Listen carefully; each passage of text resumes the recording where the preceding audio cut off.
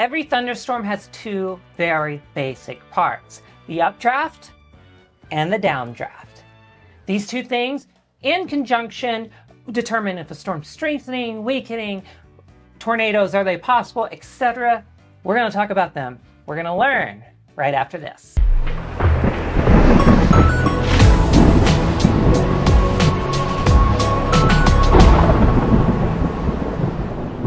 Now, the updraft of a storm is basically the storm breathing in. It's that visible cumulonimbus cumulus cloud growing in the atmosphere.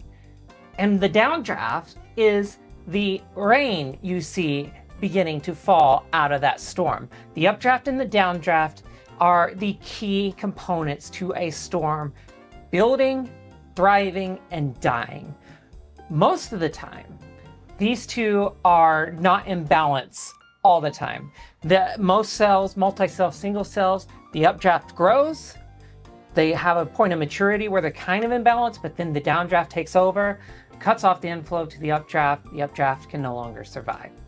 But in supercells, which we're going to get into later, these things stay in balance a lot longer. Updrafts and downdrafts, though, these are the basic building blocks to every thunderstorm. Now, there's several other features you're going to want to be paying attention to. These are the basic features of storms.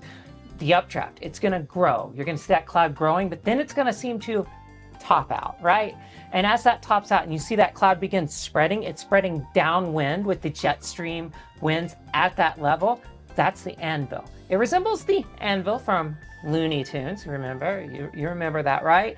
So this is called the anvil cloud. The area underneath that updraft where there's no rain, we classify that as the rain-free base.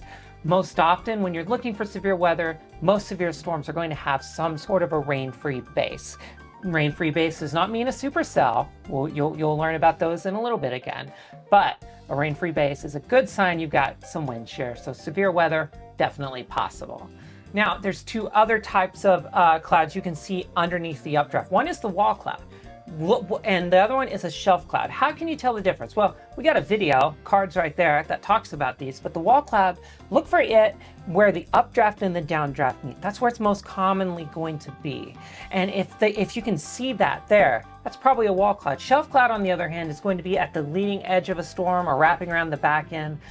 So that's the shelf cloud. Shelf clouds typically slant away from the precip. Wall clouds slant towards the precip. Just a little tip that's how that works.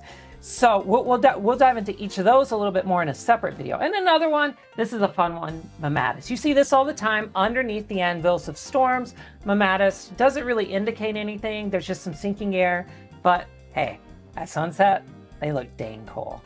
Now, knowing a few of the basics now about how storms look, like some of the features, a couple of ways you can tell, hey, is this cloud becoming a storm? Is it getting stronger? Well, here's a few tips for how you can tell that. The first one seems simple. It seems obvious, but it's easily missed. Is the storm growing? Is it getting bigger? Because if that cloud's growing in the atmosphere, if the base is getting wider, if the storm's just physically growing in size, the storm's getting stronger. Another one that I look for is this storm's lightning increasing? That lightning can be an indicator the updraft's really getting a fresh, big-time new push.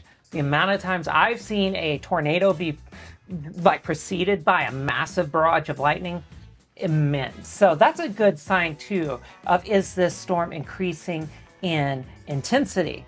Now, another one that I look for is persistent upward motion into the updraft. Like, are you seeing those cloud tags? Are they being sucked up into the storm? Because if they are, that's a good sign that this storm is still sucking in air. It's sucking in surface air. Because oftentimes you'll see storms that don't do that, that are still very powerful. That's because they're not really rooted in that surface layer. But when storms get rooted in that surface layer, you see that upward motion into the updraft. Also, for me, that's also a thing where I start thinking, hey, we can maybe see a tornado in a little bit. So that's a good sign to be keeping an eye on. Now that you know some of the basics of what makes up storms, you can now start thinking about storms in a more three-dimensional manner and how they move. That video is right there. Be sure to subscribe. Remember, weather's for everybody. We'll see you next time.